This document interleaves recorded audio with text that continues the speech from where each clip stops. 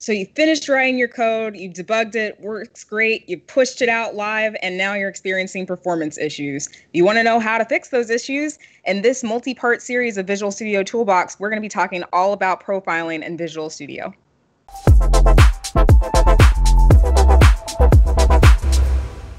Hey everybody, welcome to Visual Studio Toolbox. I'm your host, Leslie Richardson, and today I am joined by my colleague, Sagar Shetty, who is a PM on the profiling team. Welcome, Sagar. Thanks for having me, Leslie. Glad to be here. Awesome. So for those of you who don't know, I am actually a member of the Visual Studio debugging team, which is a smaller team in the larger Visual Studio diagnostics world, and that's where the profiling team comes in. So in this multi-part series, we're going to be talking all about profiling. But what exactly are we going to be talking about profiling, Sagar? Yeah, so just to kind of give an overview of the series, really excited for this. Basically, what I thought we'd do is kind of start with a high-level overview of profiling in the first few episodes, and really by the end of the series, kind of do a deep dive on all the various tools that the Visual Studio Profiler offers. Great. So to me, and I think a lot of other people, profiling is that thing you do where, after you're done debugging things and you go ahead and ship your code, people start complaining to you about how your app is too slow, and then you have to quickly learn up on all those tools that maybe you didn't think twice about in Visual Studio in order to determine how to better improve your performance. But can you tell us a bit more about what profiling exactly is? Yeah, definitely. So it's kind of a lot like you said, Leslie. It really is kind of the next level of diagnostics past debugging. So there's definitely kind of, as we say internally, the inner loop scenario of day-to-day, trying to make sure that your code, first of all, just compiles and just has a similar behavior to what you'd expect, right? But really, there's that next level of diagnostics past that, which is, okay, like maybe my application does compile, but I want it to be a little bit more efficient, a little bit more performant. I want it to be a little bit faster, right? So that's really where profiling comes into play. And to be fair, not necessarily every developer focuses on this kind of diagnostics, but there is a certain subset that does, and we cater to those developers and make sure that they have proper and adequate tools in place in order to be able to solve those kind of challenges. This is done by essentially measuring the performance of the application's data as it's run, capturing that performance data, and then going back and looking at it. And we'll talk more later about how our tools go about doing this. And really, when we're talking about performance, it's not necessarily just one metric we're looking at. I mean, performance can refer to a lot of things, but at a high level, it could refer to kind of wall clock time, just the amount of time the application is taking to kind of run. Or complete certain operations, CPU times or CPU cycle, the amount of time you're holding up like a CPU or it's taking to process certain tasks, and also memory usage as well in terms of how much memory you're allocating for different objects and things like that. So there are a lot of different metrics we look at, and we have a lot of different tools to support those different kind of performance investigations. Cool. So when you start profiling, or if you're just curious at all about it, why else beyond just, like the basic, it improves your performance, should you care about profiling? Yeah, so I think there's quite a lot of value in what profiling offers on both to the customer and kind of on the business side as well. So just to kind of give some examples. So on the customer side and the user experience side, I think everyone just likes performance, like better performing applications, right? Faster performing applications. I'm sure you've been there, Leslie, where you take a mobile app or web app or any sort of app that's you just load it up and it's just sitting there and it's hanging and it's not loading this thing forever, right? So there's certainly a lot of value to the customer in terms of making sure that the application, like even if it does work eventually, it's not good enough. It actually needs to work in a certain time period. So less waiting, I think it leads to just happier customers in general. So on the UX side, there's definitely some value there. On the business side, there's also, I think, cost to consider too. So I think if you're hosting an application in the cloud and you're having to pay for VMs and stuff like that, if you have certain optimizations and you design your application in such a way that maybe is a little bit more performant from a CPU standpoint or takes up less memory, perhaps you don't need as many VMs to support your applications, and as a result, your costs are lower. So there's definitely a lot of value there on the business side. And lastly, we're kind of living in a world now where you're having to design software for various design constrained scenarios. So devices, we support IoT profiling, and there are customers that we've worked with and done profiling extensively, such as like the HoloLens team and Xbox team, and they have products that are operating in very kind of specific and interesting environments such as VR, and also just kind of like gaming engines that need to be performant because their customers are expecting a certain amount of performance. And if they're not performant, those applications aren't necessarily as desirable to use, right? So kind of thinking about some of those constrained scenarios, profiling is definitely at the forefront of a lot of different people's minds. Yeah. Awesome. Particularly the cost point came out stood out to me the most. Like, who doesn't like things to be cheaper, especially when it comes to developing large scale applications and things Absolutely. like that, right? Yeah, absolutely. Awesome. So as a PM on the profiling team, what kinds of customers do you typically see using the profiling tools that you create, and or what kind of customer base would you like to see using it more frequently? Yeah, absolutely. So at a high level, right, it's kind of going back to performance. So the general motivation is anyone who wants to make their application faster or more performant is kind of the impetus or like the initial reason why you kind of come to our tools. And I will just say that like if you haven't used our profiling tools before, definitely would recommend checking it out. There's a chance that you might get some pretty easy, quick wins and really make your application a little bit more performant. But more than that, it's generally people that are investigating issues that don't necessarily break your program in terms of preventing it from compile, but it's just too slow, or maybe you're mismanaging memory and you're out of kind of memory to allocate for other things. To be a little bit more specific than that in terms of talking about some like the industries and markets we operate in, kind of alluded to it before, but like game developers are really big into profiling because performance is so key to their product. Another kind of internal customer we work close with is a company that builds a 3D rendering software. And that's like a very graphically intensive tool. So they kind of heavily use our products because performance is key to them as well. Great. I know for me, anytime I see a memory related issue in iCode, it's like the worst thing you can possibly get. Because I mean, where do you even start? But yeah, and it seems like that goes under the larger, just general performance issue umbrella. So when talking about performance, what are some other things that can count as performance issues? Because we always talk about performance like it's just this one singular thing when it's actually pretty vague. Yeah, that's a great point. And I would say that generally speaking, there's a lot of different, to your point, performance issues that can come up. But generally speaking, they kind of fall into a few different buckets. So I'll kind of go over some of the common buckets that pop up a lot. So for one, I would say kind of mishandling CPU time. So this kind of comes back to just using bad or maybe slightly not modern practices in code.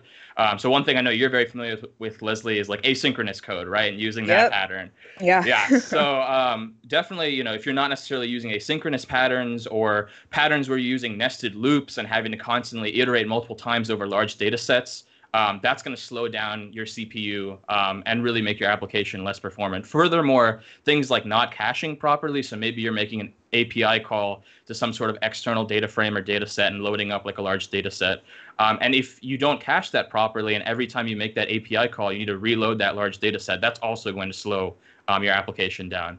Another thing kind of under CPU time is kind of string building and logging code. So this is kind of like a bit of a debugging diagnostics thing. But as you're kind of building out those strings, that operation is really expensive. And that cost is distributed across your whole application. So that can really slow down the entire application. So all of those kind of bad patterns, not using asynchronous code, not caching properly, are kind of examples of different patterns that may show up under mishandling CPU time.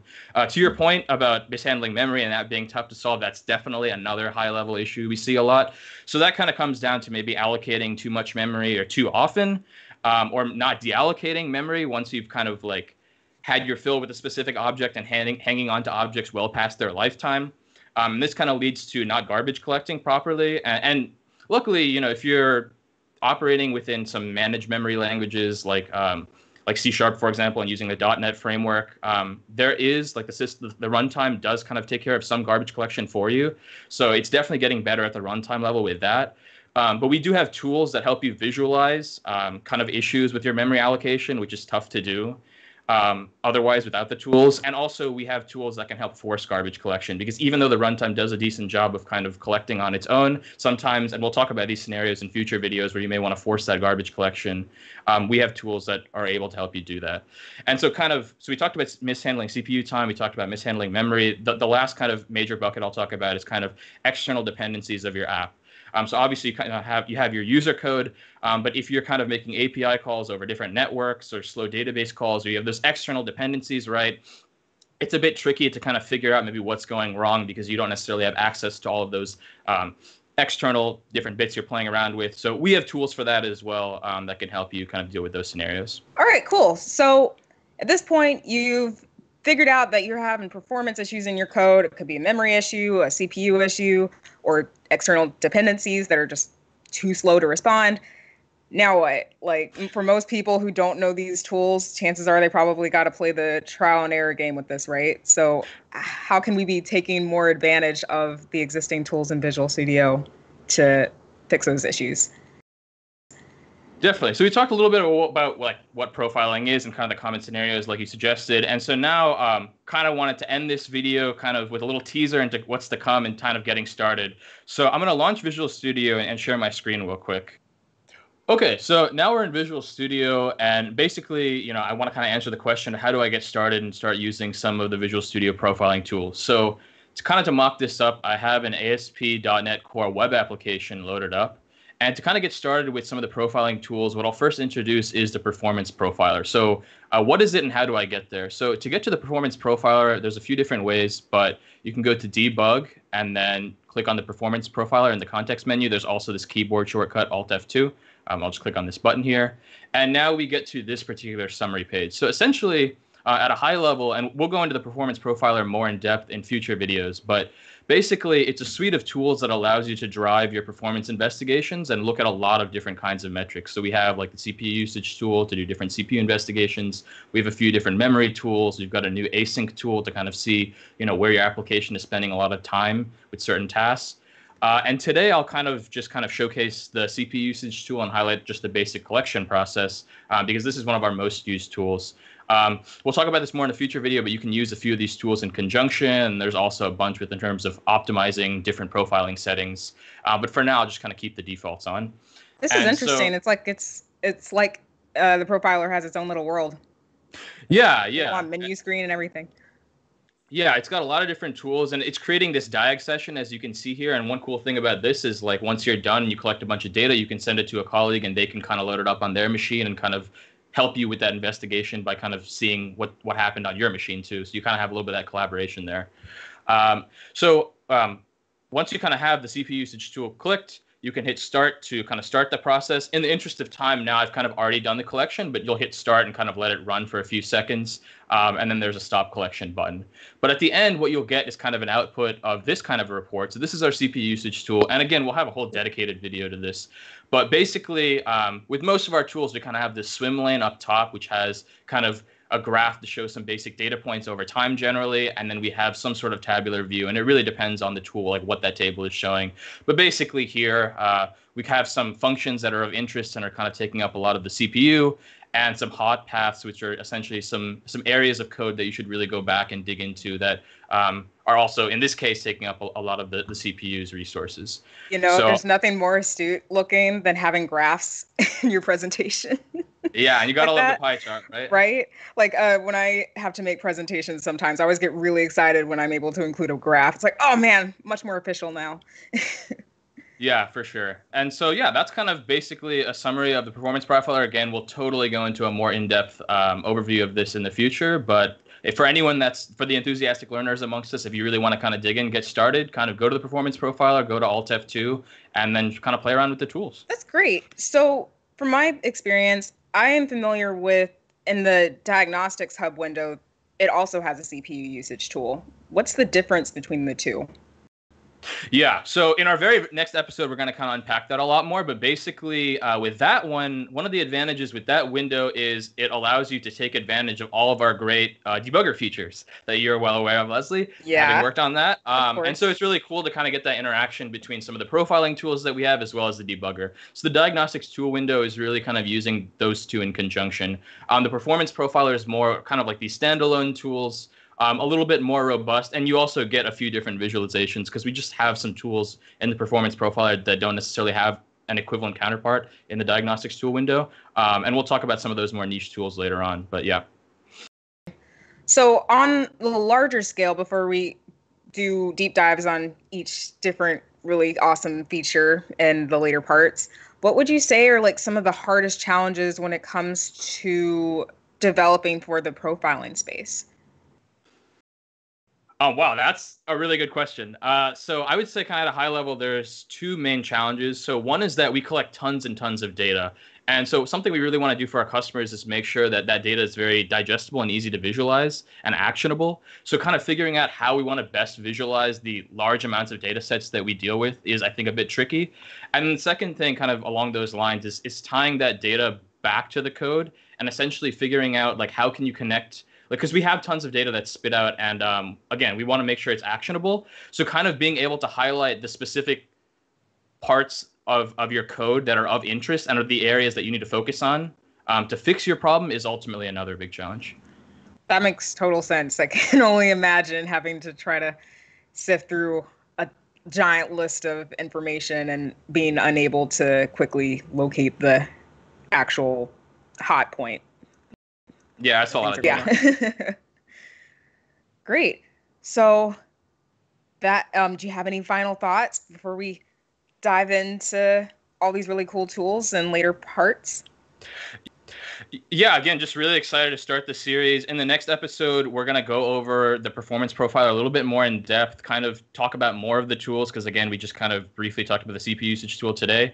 Mm-hmm. We'll also be doing a little bit of an overview on kind of optimizing settings, kind of going over scenarios where you can start to use a few of the tools in tandem, and then also hopefully mentioning the diagnostic tool window that you brought up, Leslie, the one that it's more integrated with the debugger. So again, kind of going back to the idea of like, how can we best use a few of these tools in conjunction and not just focusing just kind of on one tool. So yeah. Fantastic. Well, thanks for joining me, Sagar. And I look forward to having you join us for future episodes to come. Thanks for having me. Had a good time. Great. See y'all later.